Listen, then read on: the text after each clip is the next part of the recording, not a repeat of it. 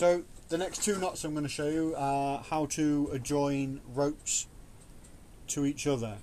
First of all, we're going to start off with a simple reef knot, which is used for joining two pieces of rope of equal length.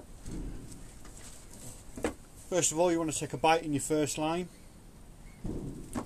then the tail from your other line wants to come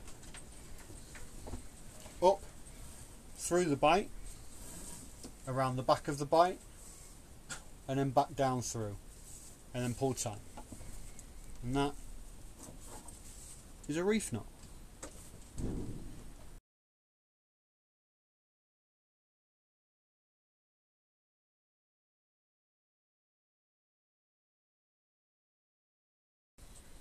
The second one is called a sheet bend. This is used for joining two ropes of unequal diameter. So I've got my thicker rope here. Again, put the bite in it. With your thin end, comes through the bite,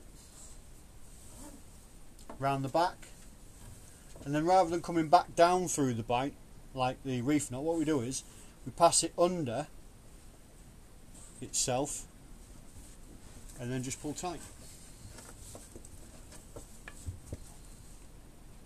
And there's a sheet bend.